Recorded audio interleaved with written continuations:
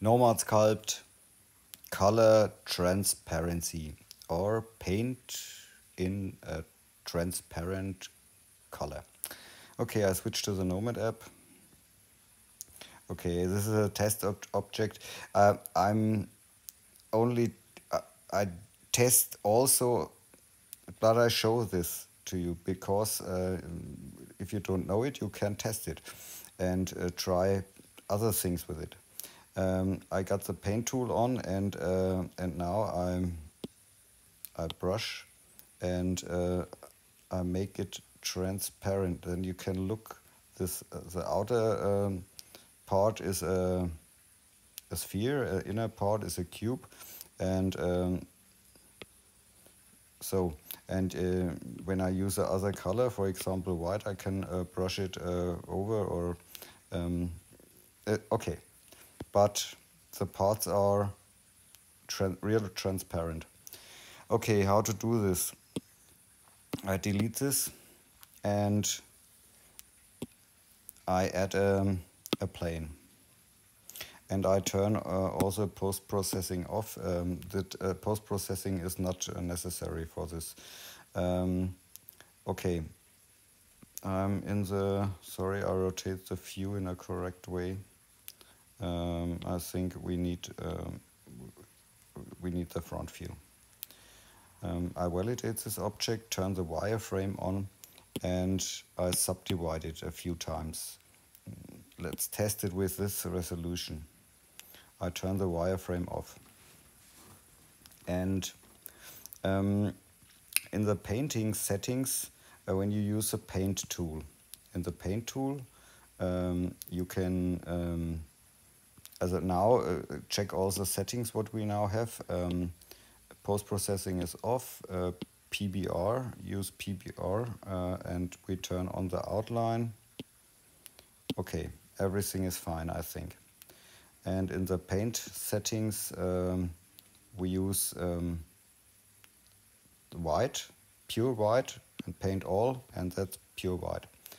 And now when we go in the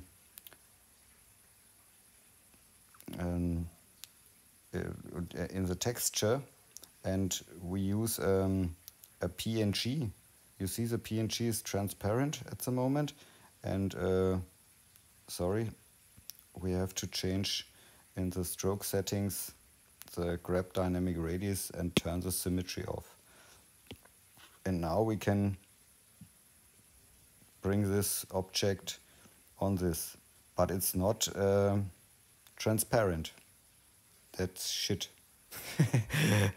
I tested everything and I made it additive opacity, but it's blurry and it's not working fine. Let's go a step back and change it to opaque, that you can see it better. And now the trick is black is transparent. Use pure black and paint it all. Now it's not transparent at all, but you have to paint it before black when you use a transparent PNG. And now we use this texture, and now the trick is again to switch back to pure white. First paint the plane or the object in black, and then to apply the PNGs, use pure white. And fall off this, you can test it, but this is the flat one works good. Grab dynamic radius, turn symmetry off, and now look what's happened. What happens?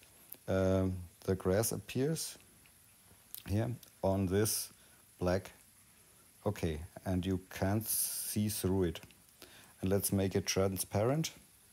Use the material plane, additive, turn the opacity all the way up and switch on unlit.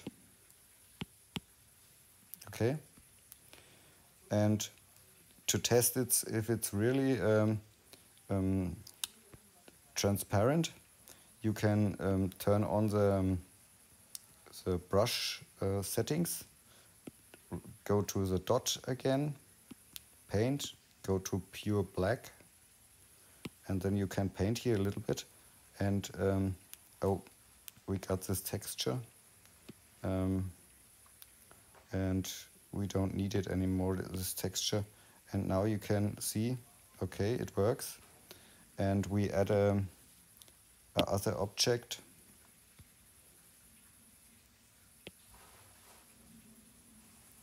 and give it a color. Oh, and think about the metalness and the roughness when you do this. Turn it all the way down, or okay, we use this for this object, and I validate it and use the mask tool, and you can look through it, you see, and it's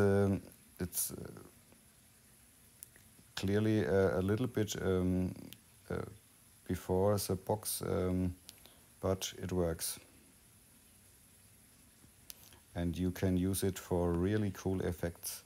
It works on every object, and I turn on the outline is on, and you can, it could go it could go better, I think, but it's when Stefan improves the app, then there could be better ways, but at the moment it works very fine and it's very useful.